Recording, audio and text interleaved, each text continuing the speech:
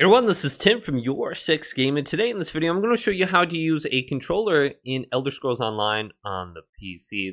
This is very easy. So if you have it attached to your computer with a USB, otherwise Bluetooth or a dongle or something like that, once it's plugged in, press Options and then go to Settings. Now you need to turn this on, otherwise it's not just going to work by default. Then we can go to Gameplay right here, and then we can scroll on down. And here is Gamepad. Go to Gamepad Mode, and then turn this on.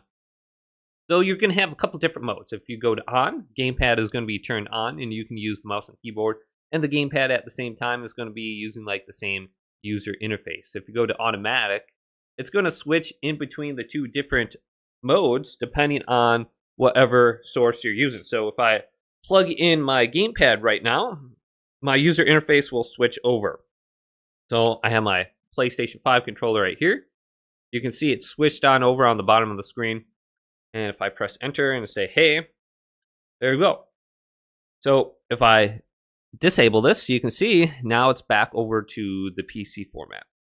Now, one thing you need to be aware about when you plug in your controller, the UI might be all weird. So if you're on a 4K monitor, you're going to want to go down to Options, scroll on down to Video, and then go to UI Custom Scaling right here.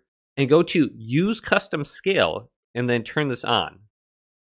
So if you turn this off, this is what it will look like by default in 4K. If you turn this on, and then you can actually adjust the scale right here.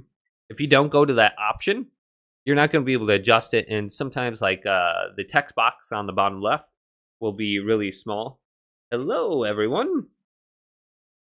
So make sure you adjust it right there, and then set it up. And if you're playing on the PS4, PS5, Xbox, you're going to be right at home. Everything is going to be in the same spot. So you'll know this interface quite a bit better now. But hopefully this video did indeed help you out. If it did, leave it a big thumbs up. Subscribe to my channel down below for more tech videos coming up next on YourSixGaming.